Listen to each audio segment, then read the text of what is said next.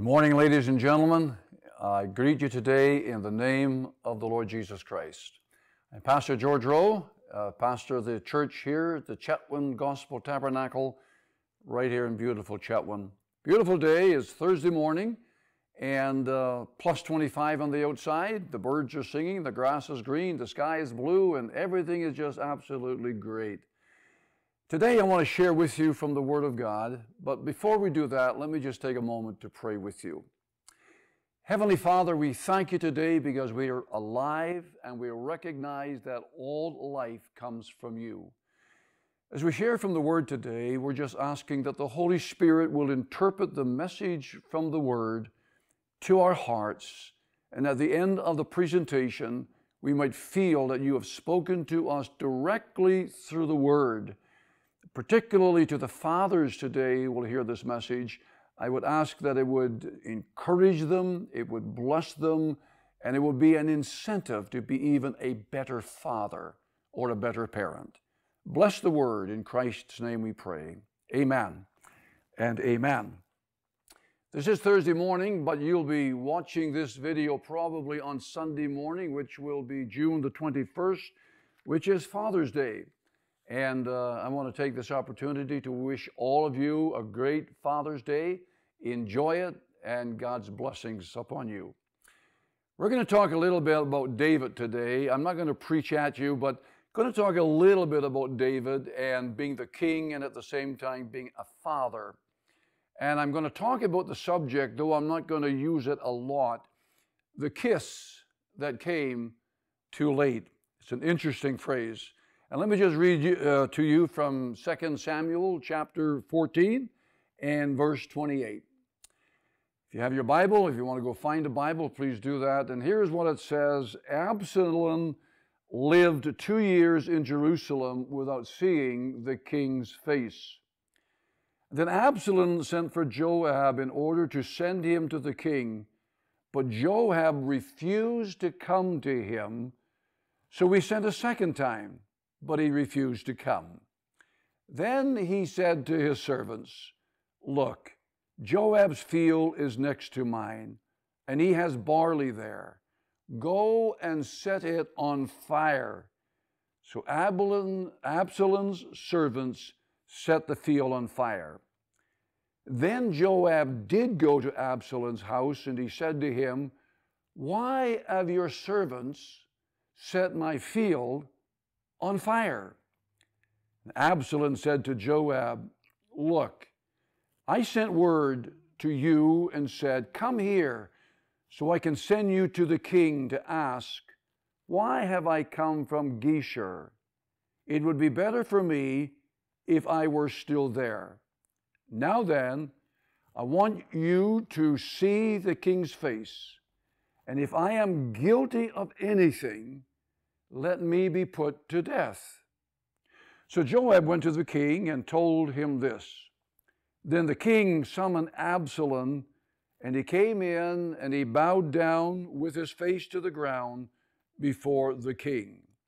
And the king kissed Solomon.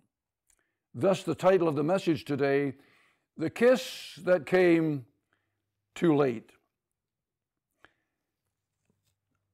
There's a great catastrophe in the life of David. And you will remember the story of Bathsheba. And he had been confronted by Nathan the prophet and reminded of the fact that what he did was a blatant sin against God. And David in his heart felt that, yes, I have sinned. And what I've done is absolutely and totally wrong.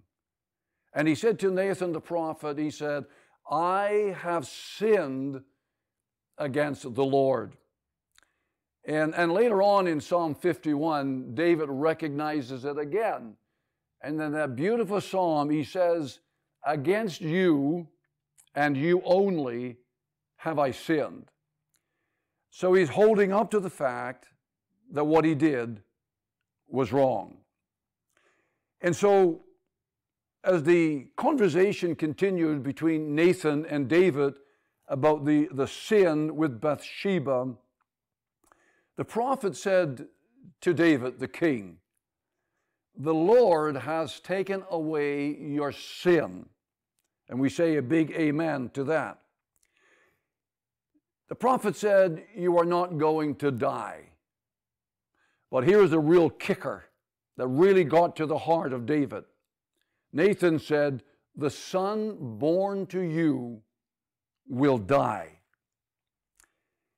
David must face the consequences of his sin.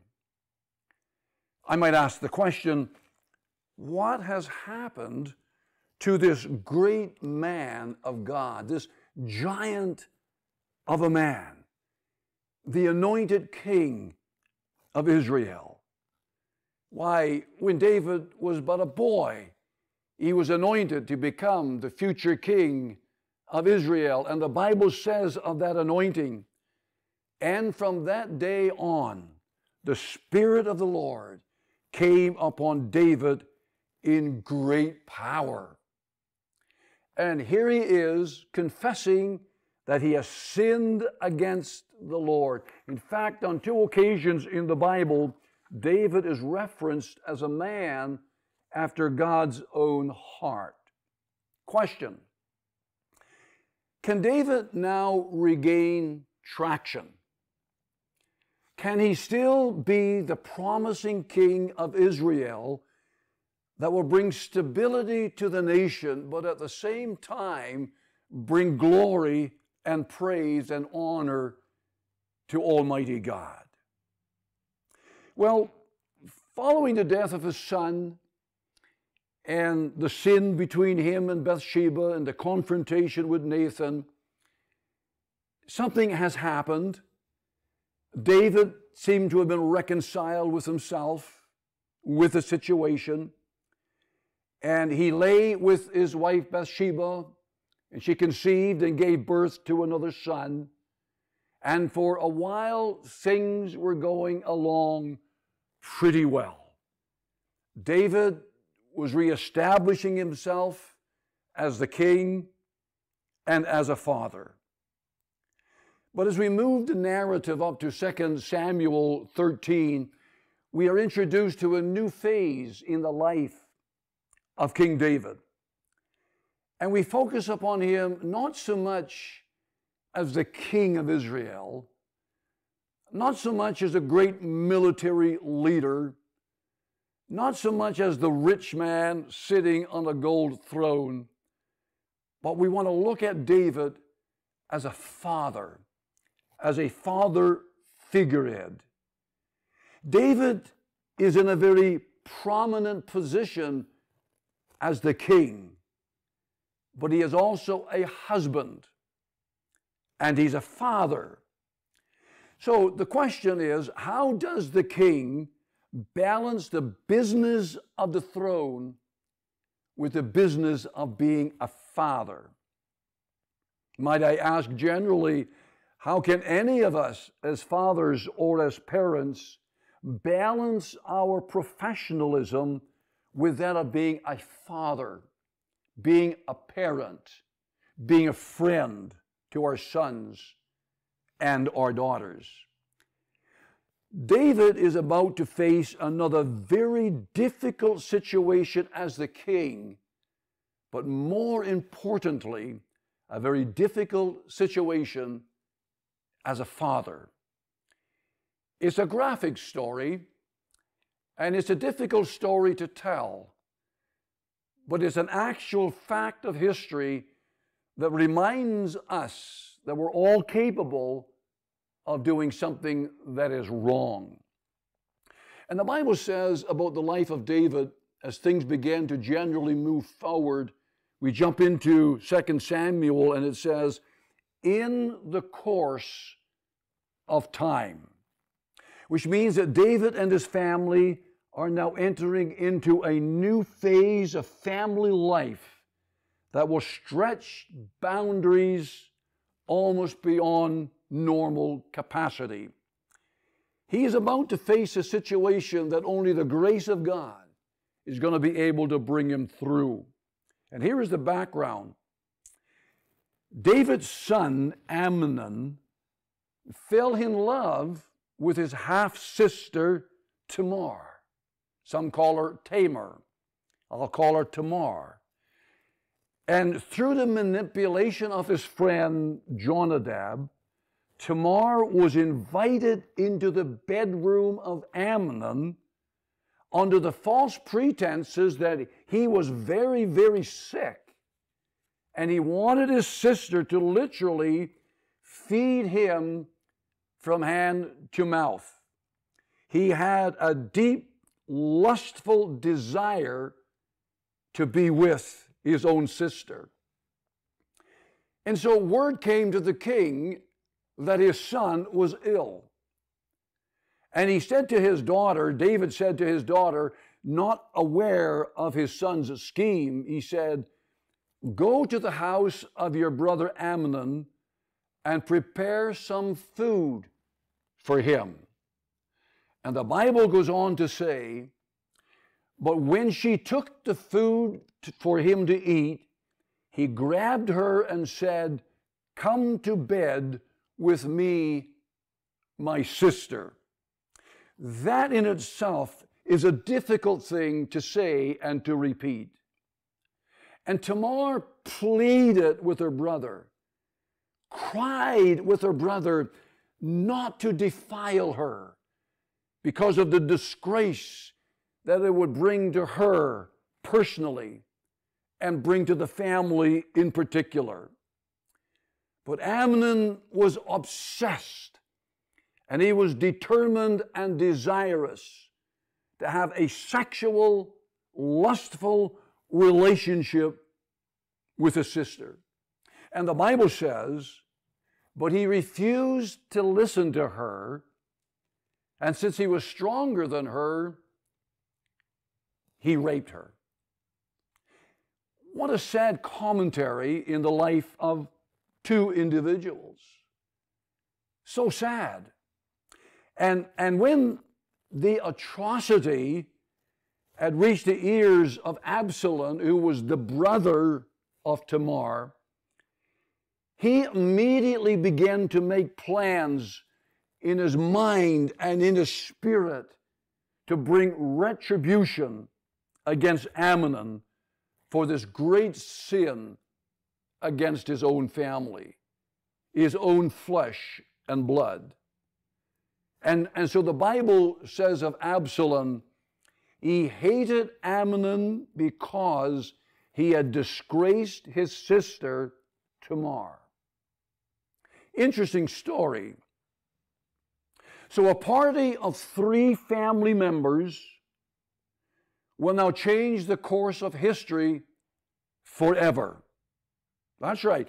The household of the King David, will never be the same. This man of God, who was endowed with the power of the Holy Spirit when he was anointed as king as a boy, is now going to face one of the most difficult challenges in his life as a father and as a parent.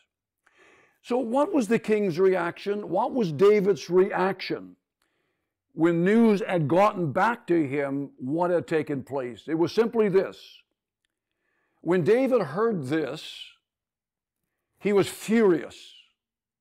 Now remember, he's the king, and he's the father of those 3 kids.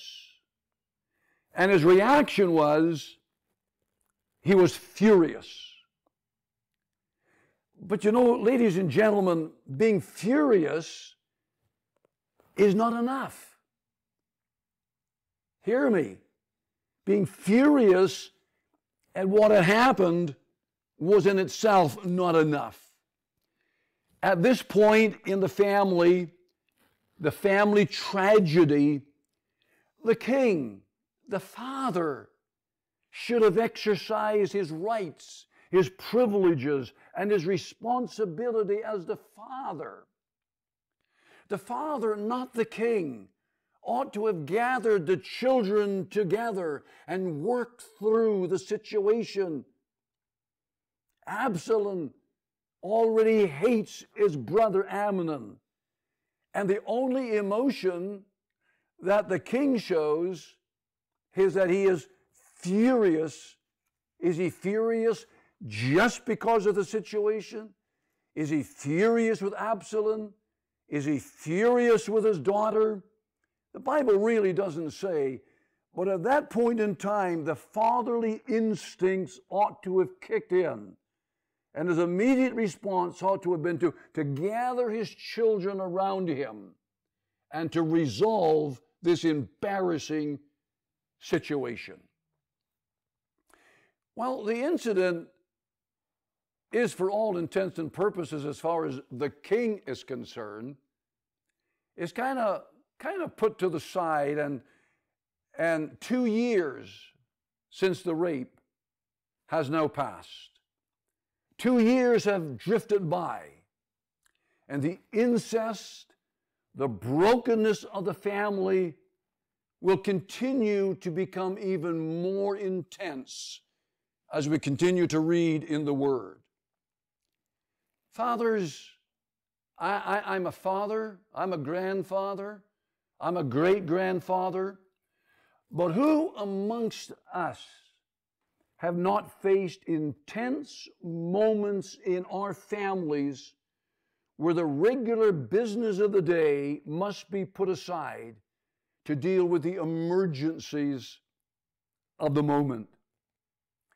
If I might become a little personal, I came from a family of 15 children back in Newfoundland. And my dad was a born-again Christian, and every child that came into the world, to Mom and Dad, they were a blessing. And Dad was a busy, busy man, worked hard all of his life, made sure that his kids were raised in a spiritual environment, always conducted family devotions. He didn't drive us to church, he took us to church. And whenever I had a problem, whenever I faced a difficult time in my life, I knew I could go to my dad and I would sit down and I could talk with him.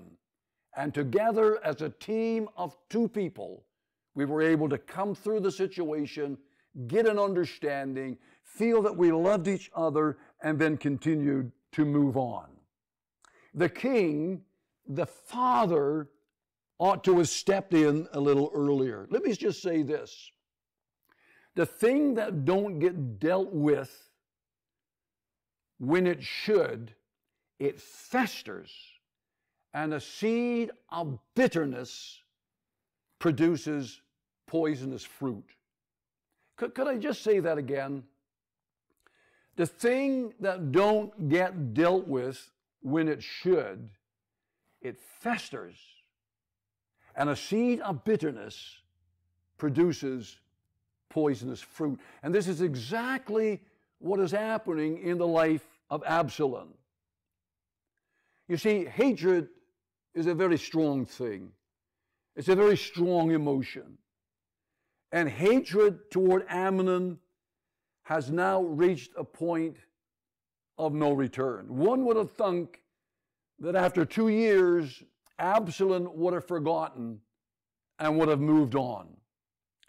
But instead, after 2 years, Absalom brings his plan together so that he might annihilate his brother because of what he did. And so the season has come where all of the sheep shearers gather together to have a party. And Absalom's ultimate goal is to get rid of his brother. And so he invites King David to come, his own dad. Daddy is invited to come to the party. But David, for some reason, refused the invitation. And here's what Absalom did. Even though he had ulterior motives, he said to the father, he said, if not, saying to his dad, if not, please let my brother Amnon come with us. And in addition to the king sending Amnon to the feast, he also sent the rest of his sons. David was completely unaware. He was almost detached from the situation. And he was totally unaware that when his son had gone to the party, this would be the last festive time that Amnon would enjoy. And Absalom said to his servants, when my brother becomes intoxicated, when he is almost out of his mind because of alcohol, I want you to kill him. Imagine the intent was so vicious in the life of this young man that he was prepared in the front of many witnesses at the height of a festive party. He was prepared to take the life of his own brother. And you wonder sometimes if this was not just animosity between him and his brother, or if it had anything to do with his sister. He was at a point where to annihilate Amnon was the only goal right now. Question. When I think of the invitation of Daddy to come to the festival, I wonder what would have happened if David had accepted the invitation. If David had said, yeah, son, I will come. I will celebrate. Like in today's standing, we would say to our son, our children, yeah, I'll come to the ball game. I'll come to the hockey game. I'll come to your party. I'll come to your graduation. I want to be a part of the festivities. But David's heart wasn't into it. Maybe he was still thinking about the atrocity with his son and with his daughter. If the father had accepted the invitation, could he not have intervened and possibly even preserved the life of Amnon? Would it be a deterrent for the servants to carry out the deed to kill the king's son? I guess we'll never know. But Amnon had been murdered. News had gotten back to the king.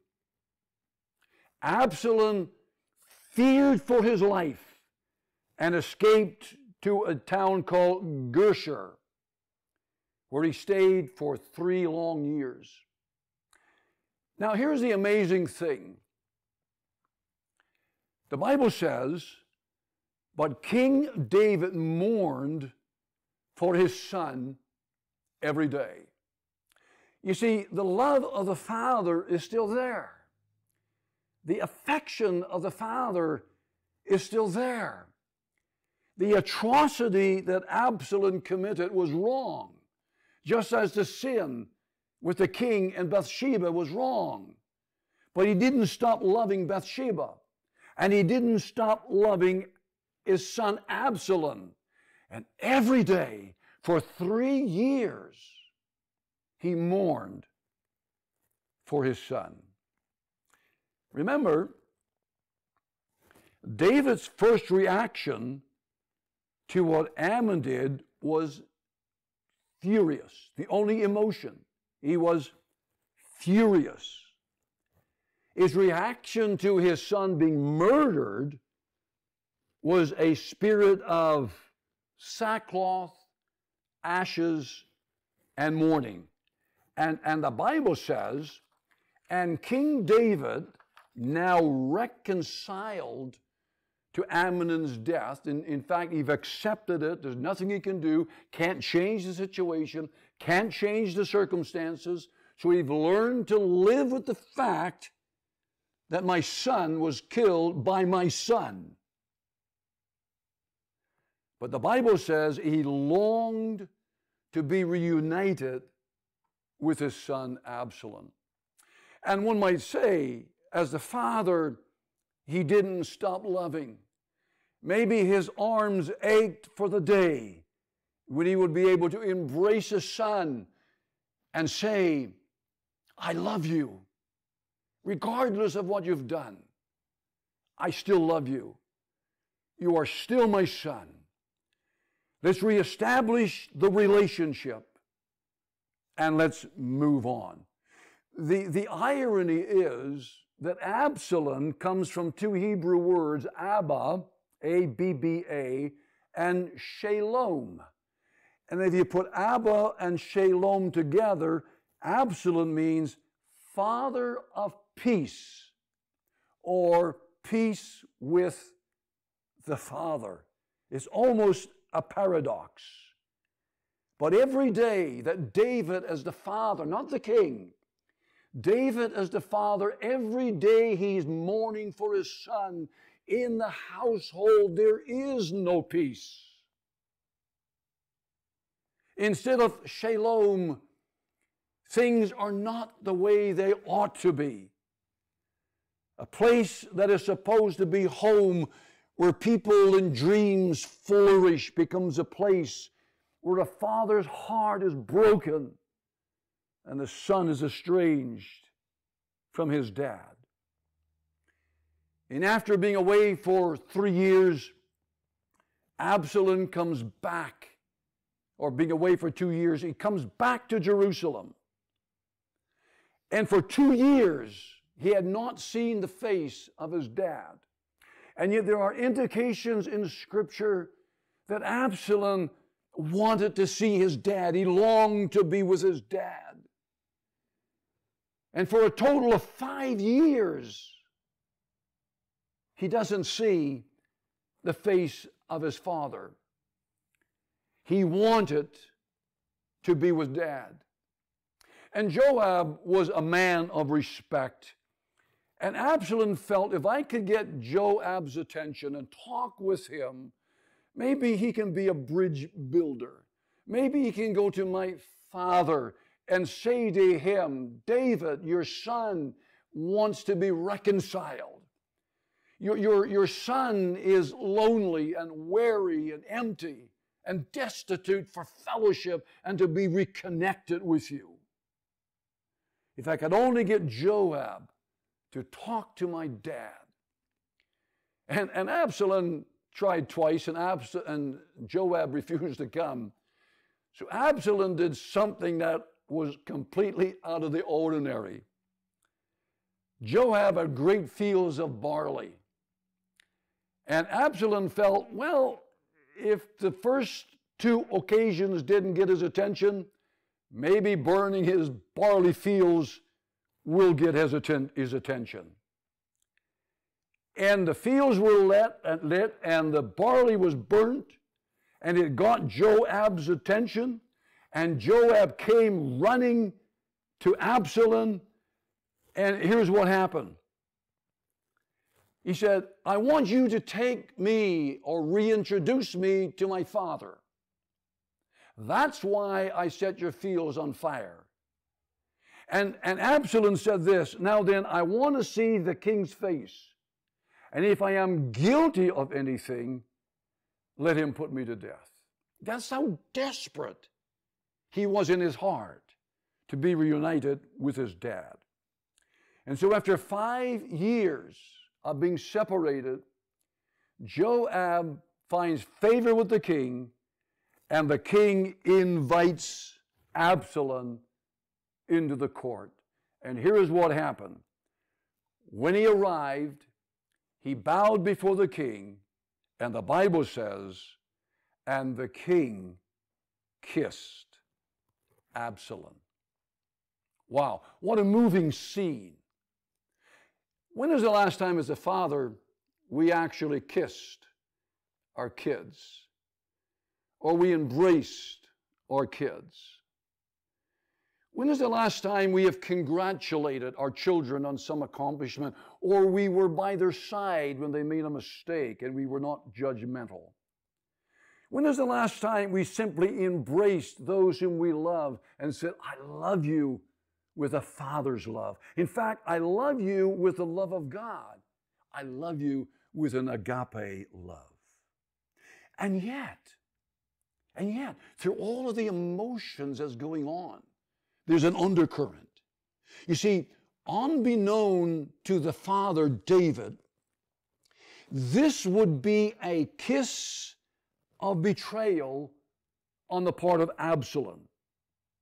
It's a kiss that came too late. And now that the son had won over his father, the heart of Absalom was bitter to the point where he is going to rise up in conspiracy against the throne of David, and his dream was to become the king. Wow! You see, the kiss should have been one of reconciliation. It should have been one of peace, one of hope. It should have been a kiss that finally put the past behind and rebuilt broken relationships. But instead, there was a betrayal. And I'm sure within the heart of David, he might have been saying, peace at last. After all, that's what my son's name means. Peace at last. Well, Absalom may have been saying, peace that will never last. His heart is so festered with hatred, he is now going to take it out on his daddy. We know the story of how the conspiracy had worked out. And Absalom got in favor with the people, and he manipulated people. And one day an advisor came to Solomon and said to him, and this really tickled the heart of Absalom. They said to Absalom, the hearts of the people of Israel are with Absalom. Now, when this came to David, by the way, the message came to David that the hearts of the men of Israel are with Absalom. Imagine, or try to imagine, the heart of David right now, not only as the king, but as the father. Why, we reconciled, we kissed, we made up, I embraced him. And now he is conspiring to take the kingdom. If David didn't panic at that time, he sure felt a sense of defeat, to the point where he said to his officials in Jerusalem, come, we must flee, or none of us will escape Absalom. This great man of God, this man after God's own heart, this man who the anointing of the Holy Spirit was on, this man who had just embraced his son and loved him and forgave him, is saying, we will not escape from Absalom, my son, Absalom. And he goes on to say, we must leave immediately. We will move, or he will move quickly to overtake us and bring ruin upon us and put the city to the sword. What a tragic turn of events. Should not that one-time kiss have fixed it all? Why, when the prodigal son returned to his father, and the father saw his son way off in the distance, the father ran, embraced him, kissed him, forgave him, threw a huge party in his honor, for his son who was dead is now alive. And there was celebration in the household of the father. But the kiss by the king, I want you to hear this, the kiss by the king may have reached the lips of Absalom, but it never reached into his heart. There was a blockage between his mental capacities and the emotions of his will and his heart that the kiss could not penetrate. And to make the narrative a little shorter, the battle lines have been drawn. The armies are assembled. And David, now speaking as a father, says to Joab, be gentle with the young man Absalom for my sake. I know he's rebelled against me. I know he's killed my son. He's violated my daughter. And I know that he is prepared to take even my life as the king. But he said, be gentle. Be gentle. The heart of the father. If the kiss wasn't too late, what a difference it would make. The battle had been fought. 20,000 lives had been taken that day, and the king was more than a conqueror. And his son, Absalom, trying to escape the carnage of the moment, got all tangled up with his long, beautiful, flowing hair, got caught up in the branches of an oak tree. When he was discovered, it was reported back to Joab. And Joab had gone and plunged 3 javelins into the heart of Absalom so that the uprising might cease. The news comes back to David. He heard, remember when he heard about the death of his son Amnon, he was furious. When he hears about the death of Absalom, the Bible says he was shaken. The very emotions of this great, powerful man was shaken within him, because this is his son that he loved. And I would even suppose that David would have laid down his life for his own son. And to conclude the story, when the news had gotten back to the king, the Bible says that David cried out, "Oh, my son Absalom." Try and picture what's happening here. "Oh, my son Absalom, if only I had died instead of you. Oh, Absalom, my son, my son." Today, I want to suggest that our kiss of reconciliation with our children should never be too late. This need not have happened, but it did, and we learn from the consequences. Today, I want to wish you well.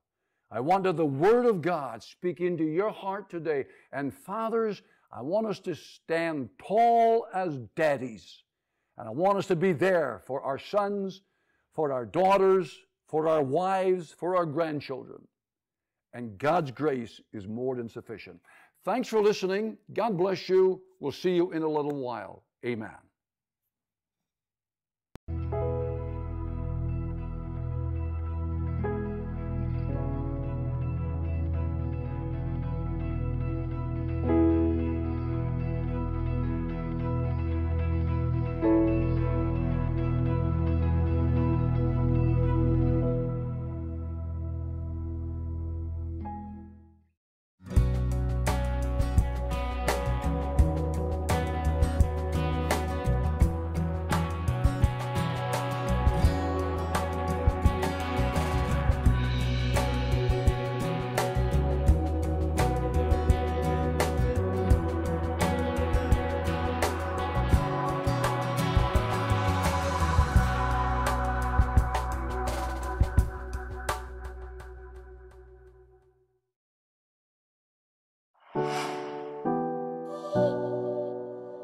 This December, the Chetwynd Communication Society made wonderful donations in the Peace region. Using our bingo funds, a total of $263,918 was donated to 6 organizations. And it gives me great pleasure to make this presentation. We really appreciate it. No, thank you for what you do. I'd like to thank you for what you do in the community. It is great. Yes.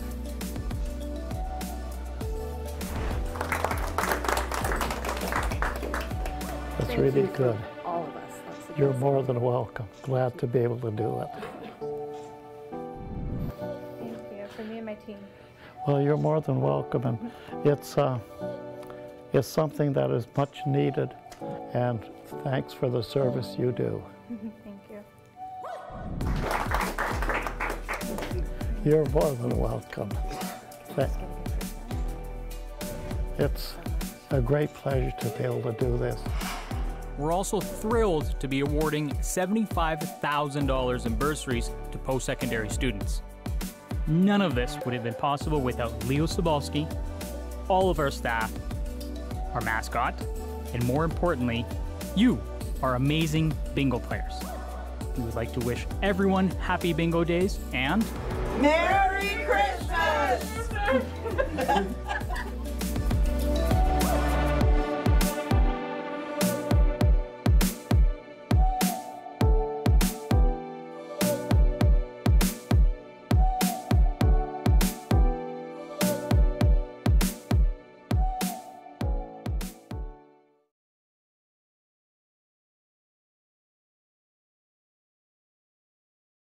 In a town where bitter winters reign and the threat of cabin fever lurks in the shadows, one hero stands to abolish boredom and bring an entire region together.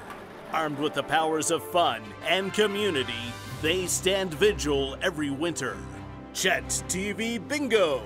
The hero we didn't know we needed, but always wanted. Every Thursday at 7 p.m. Only on CHET TV.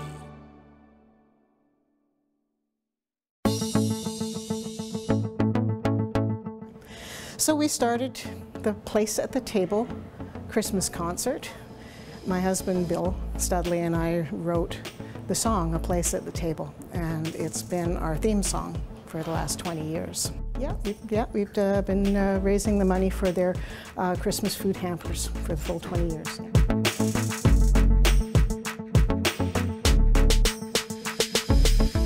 The impact of giving has really changed my life with, helping with that.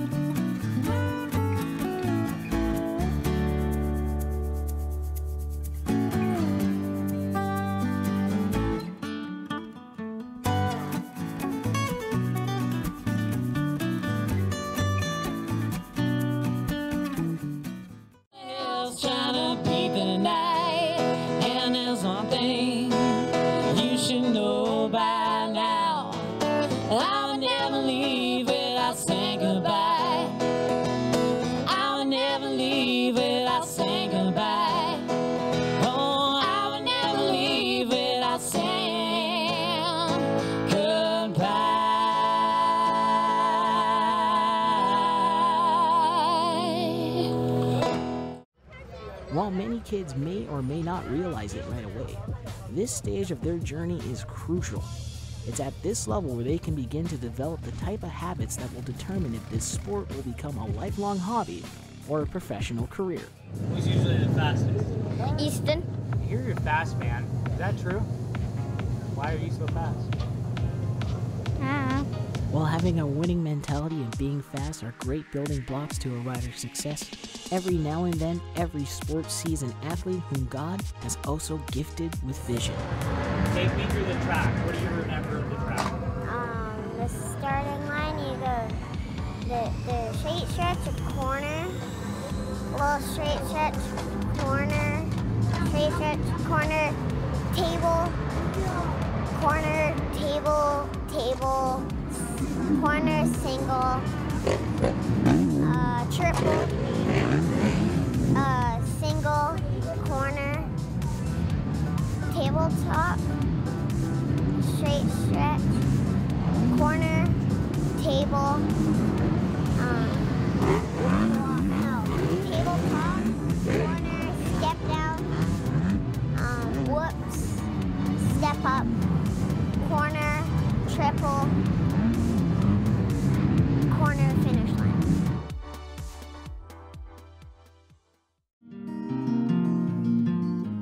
Why you wanna waste your time with me? Why you wanna waste your time with me?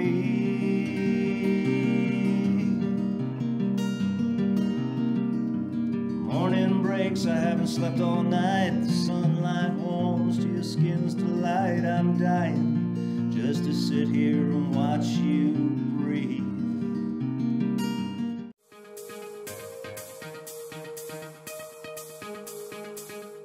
Does as well, which doesn't go recognized very often, is that she's a support for us. Sometimes we go to a lot of calls that take a toll on us. We can only be strong for so long. And there's a lot of PTSD in first responders, and Leanne's a very good resource for us. They just don't know how, and sometimes it's just a couple hours here and there that could be making a change for somebody's life. And I think that's great.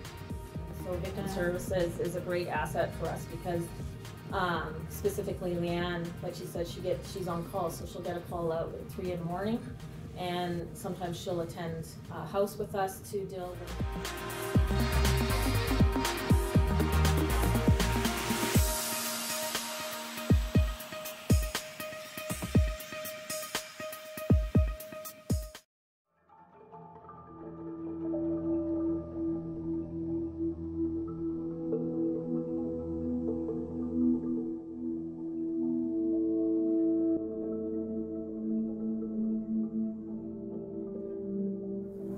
And we'll go up further, is just up the hill here is where my grandma Marceline lived, where I lived and was raised.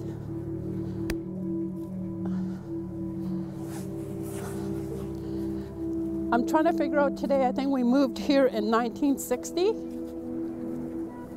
Everybody, we squatted up here. Nobody owned their properties.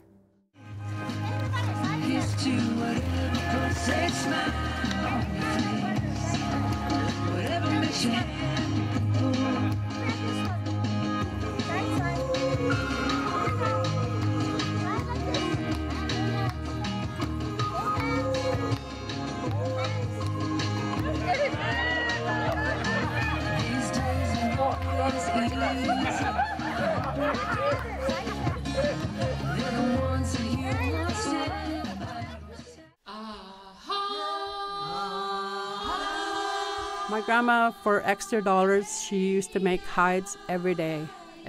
All my life I could remember her making hides.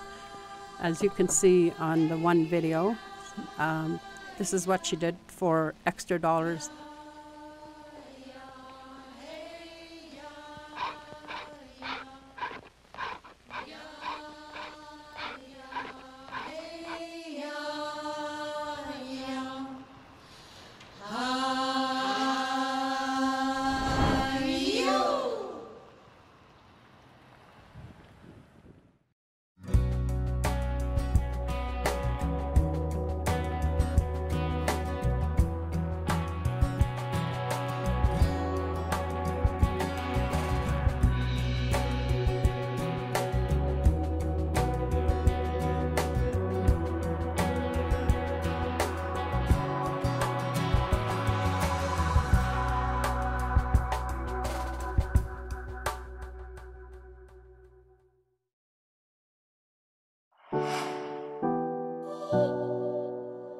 This December, the Chetwynd Communication Society made wonderful donations in the Peace region.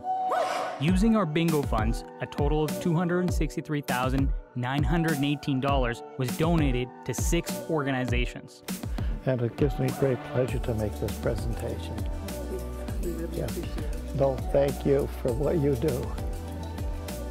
I'd like to thank you for what you do in the community. It is great. Yes.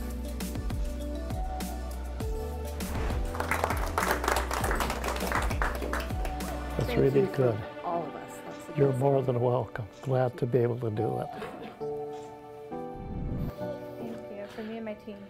Well, you're more than welcome, and it's something that is much needed, and thanks for the service you do. Thank you. You're more than welcome. It's a great pleasure to be able to do this. We're also thrilled to be awarding $75,000 in bursaries to post-secondary students. None of this would have been possible without Leo Sobalski, all of our staff, our mascot, and more importantly, you, our amazing bingo players. We would like to wish everyone happy bingo days and Merry Christmas!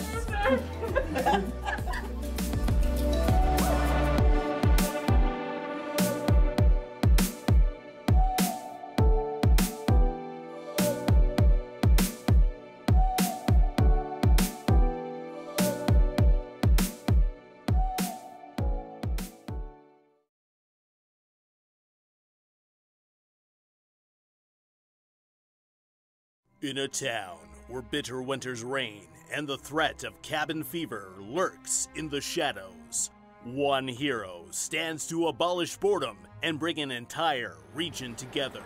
Armed with the powers of fun and community, they stand vigil every winter. CHET TV Bingo! The hero we didn't know we needed, but always wanted. Every Thursday at 7 p.m. Only on CHET TV.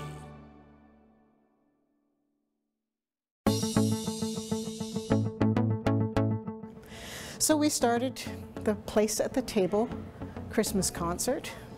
My husband Bill Studley and I wrote the song A Place at the Table, and it's been our theme song for the last 20 years. We've been raising the money for their Christmas food hampers for the full 20 years.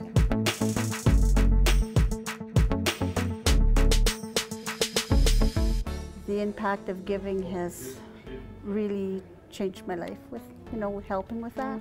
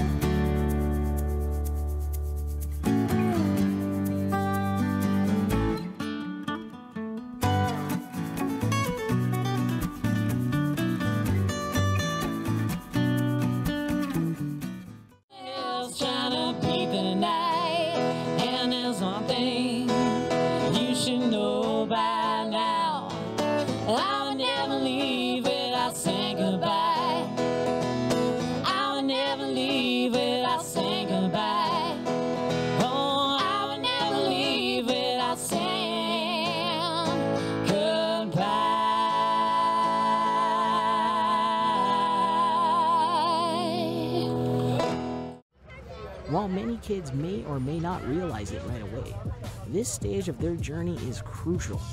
It's at this level where they can begin to develop the type of habits that will determine if this sport will become a lifelong hobby or a professional career. Who's usually the fastest? Easton. I hear you're fast, man. Is that true? Why are you so fast? While having a winning mentality and being fast are great building blocks to a rider's success, every now and then, every sport sees an athlete whom God has also gifted with vision. Take me through the track. What do you remember of the track? The starting line, you go the straight stretch, corner, little straight stretch, corner, table, corner, table, table, corner, single, triple, single, corner, tabletop, straight stretch, corner, table, tabletop, corner, step down, whoops, step up, corner, triple, corner, finish line. In a town where bitter winters reign and the threat of cabin fever lurks in the shadows, one hero stands to abolish boredom and bring an entire region together. Armed with the powers of fun and community, they stand vigil every winter. CHET TV Bingo! The hero we didn't know we needed, but always wanted. Every Thursday at 7 p.m. Only on CHET TV.